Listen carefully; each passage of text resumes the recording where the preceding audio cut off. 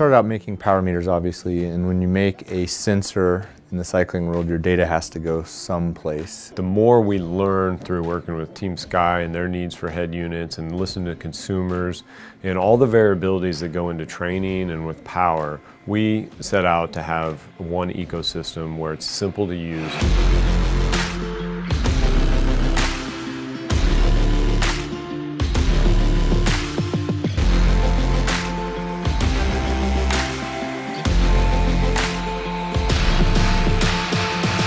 Stages Dash is the bike computer we all wanted to make. Really what we were driving to is having a partner on your handlebars, as in a coach or workout partner, that showed you what you're going to do and was able to record it and understand what your compliance is with that workout. The customization on this is completely different than any products.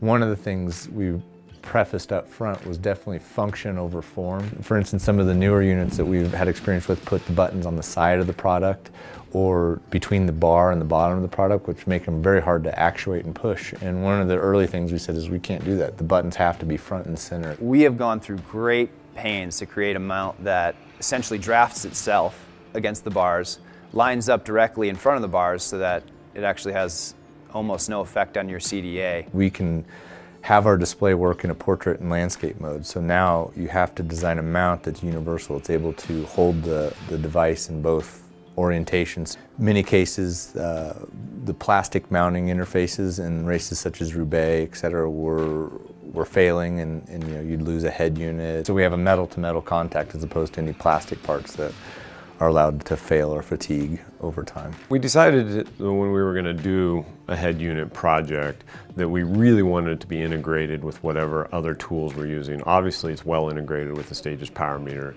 but the third big part was, where do you evaluate this data? Where do you do future planning of this, and how do you get your workouts on your dash? With Link and Dash together, we've basically created an environment where a new power meter user can go through workouts, go through some training protocols, and really get an understanding of how to use power as a metric.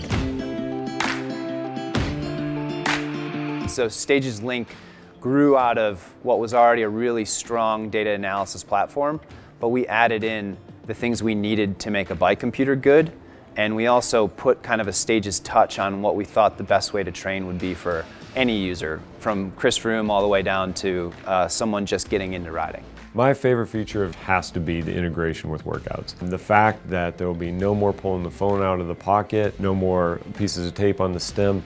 And then when you're out on the road and your coach is prescribed a workout, or you have a workout that is prescribed for you, you can actually follow along with the training that you're supposed to do. Or once the rider has done that workout, then they can upload their recorded file up to Link, and overlaid on top of that file will be graphic indications of where they were supposed to be for a particular interval. So you truly know, and you have experts behind these workouts to understand how to get better on your bike, how to get stronger, how to raise your functional threshold power. The new Stages customer has 2 months of premium access with Stages Link. The very first thing that you'll be able to choose is a training plan that you want to follow. I think we landed on a great place with a product that is going to change the way people think about training with a GPS head unit on their bike.